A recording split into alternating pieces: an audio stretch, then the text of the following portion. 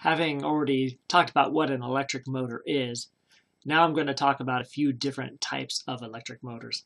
Specifically, I'm going to talk about DC brushed motors, asynchronous, and synchronous. I'm Corey Foster at Valin Corporation. Let's see what we can learn. There are plenty of people who know way more about some types of electric motors than I do, so I reached out to a good friend of mine and colleague, John Brokaw, to give some of his input on some of these types. So John, what can you tell me about the DC brushed motor? This is the oldest school, down and dirtiest motor in creation. This thing's been around, you see it right here on the slide, it's invented by Faraday in 1821. So it's a 200-year technology. It's actually still used in a lot of applications because it's relatively inexpensive. It does have a few known issues that everybody's aware of, most commonly being the wear on the brushes. You have these ceramic carbon brushes that are passing the current to the rotor that's rotating, and the wear on those brushes, they just, like anything, they eventually wear out and you have to be replaced. This takes your motor down, whatever vehicle it's working on down, and it's just a nuisance. So where the DC brush motor here is commutated by a break in the wires and these brushes here, the AC motor actually is commutated by the sinusoidal frequency of the AC current coming in and goes to the contactors here. Now this is showing the coil being on the inside, but really usually the coil is the stator on the outside with the rotor on the inside. That is the one that's turning. But this is good for comparison, the difference between the AC and DC and how they're commutated. Before I talk any more about AC motors, let's talk about synchronous versus asynchronous.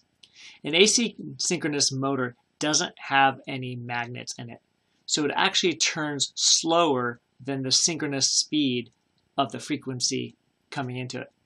So I already talked about how an AC motor commutates off the AC frequency coming in, 60 hertz here in the US. But an asynchronous motor, since it doesn't have the magnets, will actually fall behind that, and it will always be running to catch up. So you can see here that it's the frequency coming in times 120 divided by the number of poles minus some slip. So it's always just going to be running to catch up. Whereas a synchronous motor has some permanent magnets in it, so it's locked into the frequency being controlled that's coming into it. And it's always going to turn at that synchronous speed.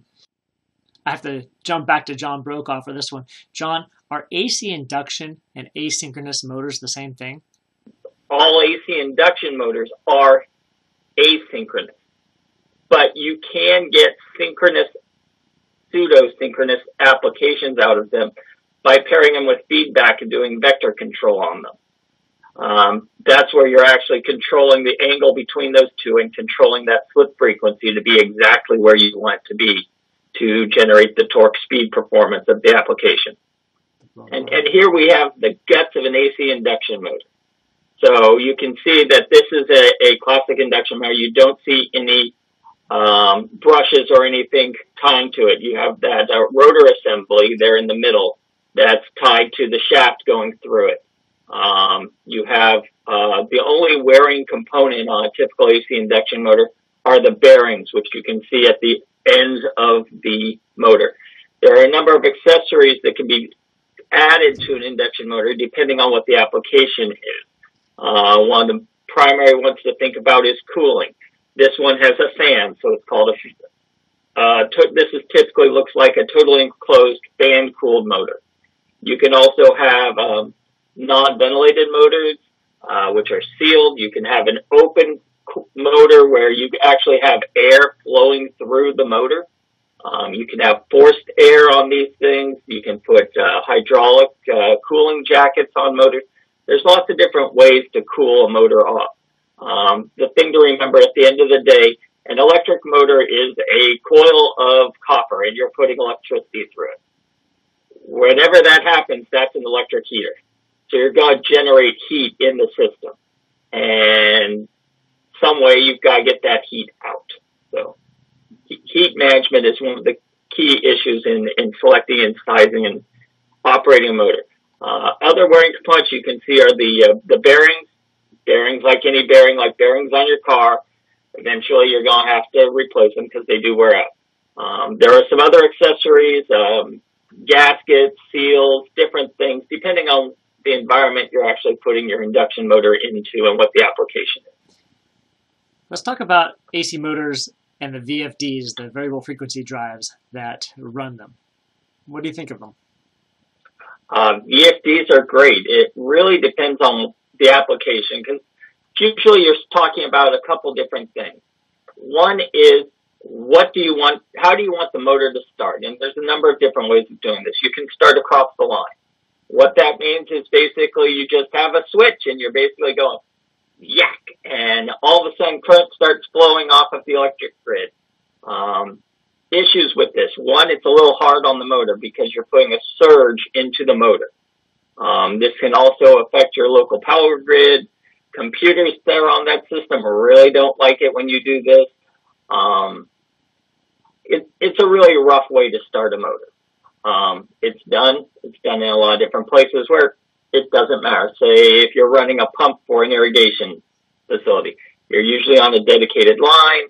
There's not a lot of computers around that are going to be sensitive to it. You're just throwing a thing and starting a pump. The other method is using a soft start. These are electronic components that basically slowly ramp up the voltage over 5, 10, 15 seconds to allow that closure to be a little bit smoother. It's a lot easier on the motor and a lot less noise gets back generated onto your electric grid. That's the down and dirty, old school, been done for a couple hundred years way of starting an electric motor. Since the 60s, we've had variable frequency drives. With the advent of semiconductors, we're able to do different pulse width modulations to start and control the frequency of an AC induction motor. Remember, motors follow the frequency coming into them. So by adjusting the frequency, you can adjust the speed of a motor. This has a lot of advantages. So pump application. You can actually control how much water you're pumping and where you're working on the pump motor curve. Get you a little bit more efficiency. You can optimize the application. You can also then slowly ramp up the velocity, so you're not just closing the line, so it makes it a lot smoother and a lot cleaner for the power grid. Note, some VFDs you may need to put some filter in because they do create some harmonics that can backfeed into your power grid. But in general, a VFD is a lot cleaner electrically way of installing and starting a motor. To drive home the point of what a synchronous motor is it is characterized by the constant speed of the rotation, which is independent of the load, but linked to the supply frequency, or the current, depending upon the drive type. That's where the term synchronous comes from. And this is mostly done via the permanent magnets that are on there. If you look here at the construction, it looks quite a bit different than the AC induction motor. I'm going to have John Brokaw point out a few things for us. Note on a synchronous motor, couple things that are always going to be there. You will always have feedback on a synchronous motor. You do this because you need to know where the actual magnets are, because they're alternating north, south around the rotor. As you can see in this in the diagram in the lower right, you can see all the little surface-mounted magnets on there, and they're actually, if you actually put a magnet on there, you would actually see they're alternating north, south as you go around the rotor. This is what then the coils react against and are able to actually spin that by alternating. Without the feedback on the device, you wouldn't know where you are to turn the right coil on or off, and you can end up with the system fighting itself. So, John, this really begs the question, are synchronous and servo motors the same thing? All AC servo motors are synchronous motors. All synchronous motors are not servo motors. There are some oddball out motors out there that are synchronous that are not servo motors. Switch reluctance motors, stepper motors are synchronous because they're following the frequency, but they are not servo motors. To put the two types of motors side by side, you can see how the construction is similar, but also how it's different. And the asynchronous motors can be huge. They can be absolutely huge, the size of a small room. The synchronous motors, the magnets get too expensive, so they're really not going to be any bigger than a large cat, usually at the most. But there's a few similarities, few differences. Now, John really wanted to make sure that I explain the importance of the horsepower calculation. Power equals torque times speed. Power can be in horsepower or it can be in watts. The calculation I like to use just off of memory is that horsepower is equal to torque in ounce-inches times speed in revolutions per second divided by 16,800. Now this is important because the asynchronous motors and the AC motors are rated in horsepower.